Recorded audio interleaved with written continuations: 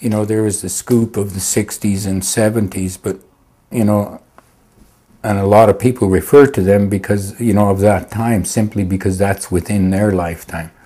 There was a whole process in the 50s, and I think a lot more children were picked up, you know, between the mid-50s and into the mid-60s. Personally, myself, I went in 55 into foster care, and at that time they were just coming into where foster care was, you know, what they called relief at that time after the war, was just coming into play. And Aboriginal people, first of all, weren't a part of the social service system because they were hunters and gatherers. You know, prior to war. It wasn't until after they came back, and the situation, you know, with well, there's a number of situations. One with the land, the one with the restrictions of reserves and land base, and the economic base that they needed to survive. And that was the time with my family, and those returning from war. The soldiers were given a quarter section of land. So there was no more, how would you say, free land anymore. And people like my father who had a homestead, they couldn't maintain it. And as a result, they went to living on road allowances, you know, along the side of the roads where Crown land was, on reserves. And they had to try to make a living. And most of them were uneducated, so and didn't have the money, you know, to be farmers.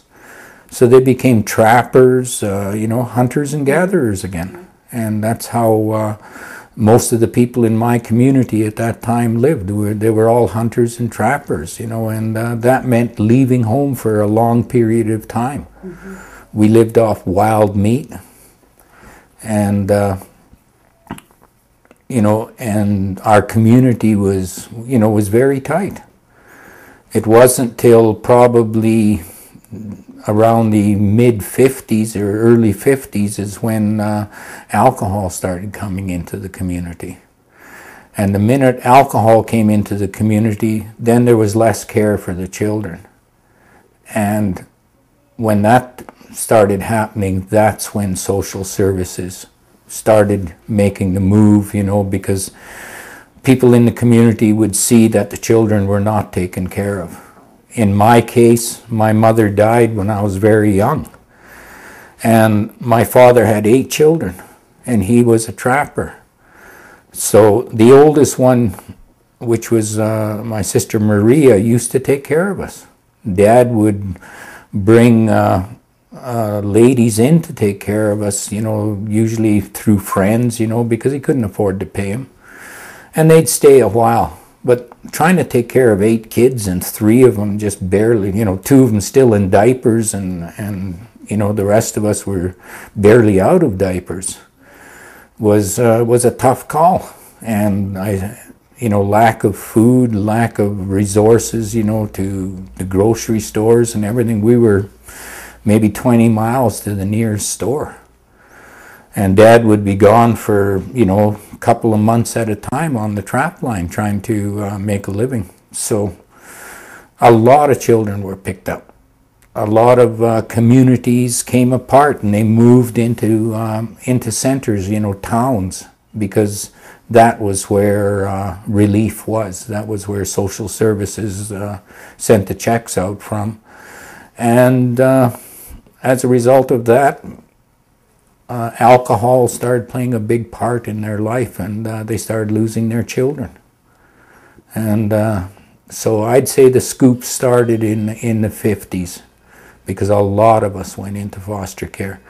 And in those group homes, well, it wasn't group homes till the early 60s, but in those foster homes, we were taken in as workers. The people used us, you know, like farmhands. I remember getting moved 2 or 3 times a year based on the work. You know, the springtime we'd be picking rocks, picking roots, and then there was a planting season, you know, the gardens and everything else, and then there was a harvest. The winter time, you know, sometimes you'd run into good foster homes, but most of them were like labor camps. You know, it was fantastic. The government paid these people to take us in, and they worked us. We worked hard. You know, I remember one place I was in for a year and a half before I even saw a town. All I did was clean pig pens. So it wasn't a good time for foster kids because there wasn't policy in place. You know, that they were still working on it. There was really, they relied on, you know, on the people who took these foster kids of treating them fairly. And in a lot of cases that didn't happen. There was a lot of abuse, you know, not only to myself, but, you know, to other kids that I saw. You know, the beatings and the things that took place. And a lot of it, you know, we came out of the bush and we couldn't speak English. Personally myself, I spoke Cree, Michif, and French. English, well, you seldom heard it. So when you moved into these places, they were all usually European people. Native people were never looked at as being foster parents in those days.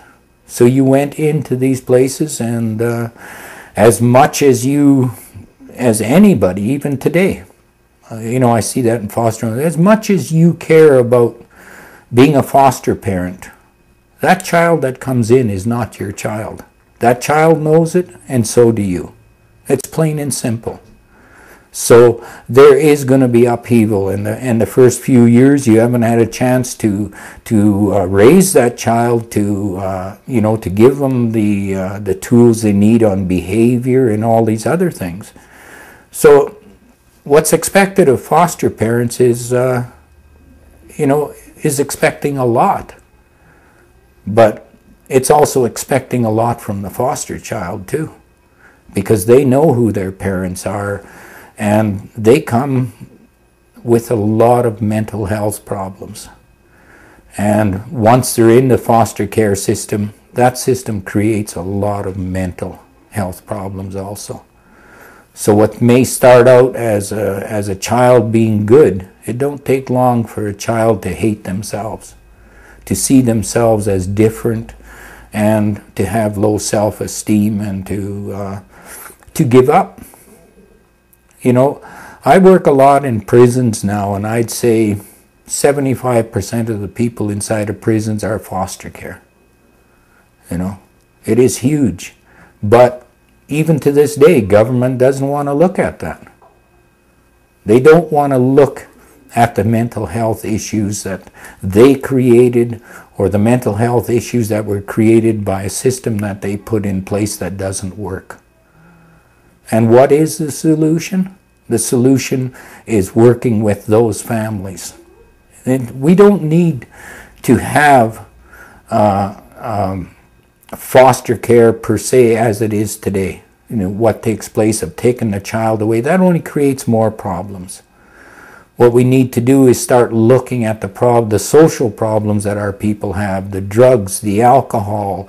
Why does a family break down? And why does a father not stick around, you know, and leave it upon the woman, you know, the mother, to be both father and mother? Those are social problems brought on by society. And the ones who pay the price are the children.